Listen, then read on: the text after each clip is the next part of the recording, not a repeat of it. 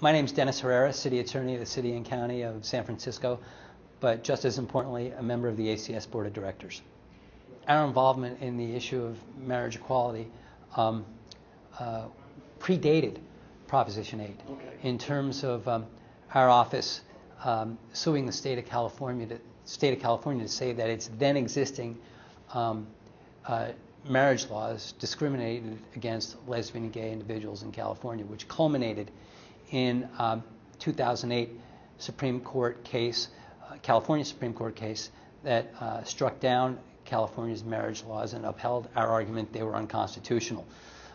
Proposition 8 was put on the ballot in reaction to that decision, and after its passage, we sued unsuccessfully in state court, and then joined with others, Ted Olson and David Boies, representing their individual plaintiffs. The City and County of San Francisco intervened and filed a federal court action on which we got great results in the Northern District of California and the Ninth Circuit Court of Appeals, which culminated in the argument before the United States Supreme Court heard this spring.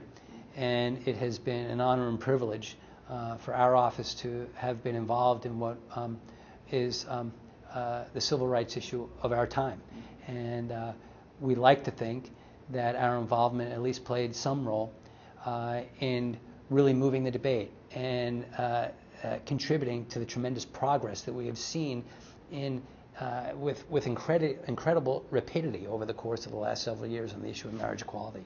And I think the legal battle has helped inform the political struggle that was going on a parallel track. We really didn't get as much criticism for challenging Proposition 8 as much as we did at the time for suing the state of California to say that its existing marriage laws at the time were unconstitutional, and for defending Mayor Gavin Newsom back in 2004 when he instructed our clerk to issue marriage licenses, saying that he had a duty to uphold the Constitution.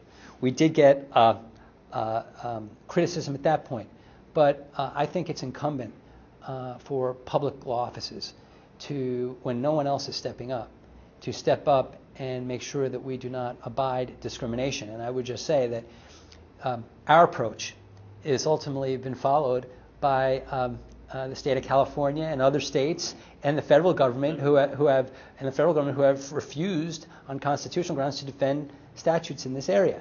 So I think we were ahead of the curve, but it was recognition of the moral role that public law offices have to step up and prevent discrimination when no one else is. I don't think we should ever be in the position of abiding discrimination, and we've been quite clear that we think that everybody is entitled to equal protection under the law, irrespective of sexual orientation. And I would just say, for those that favor an incremental approach, I can remember back in 2004, many of those same individuals were saying that what was occurring in San Francisco was too much, too fast, too soon.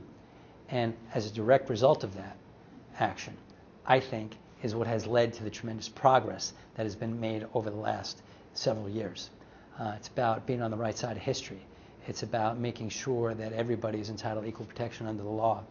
And I think that while there's a political process going on, it was a direct result of strong legal arguments and views that were made known. So I'm not one who, at least at this point, thinks that an incremental approach is something that we need to follow. I think it's time that we deal with this issue once and for all.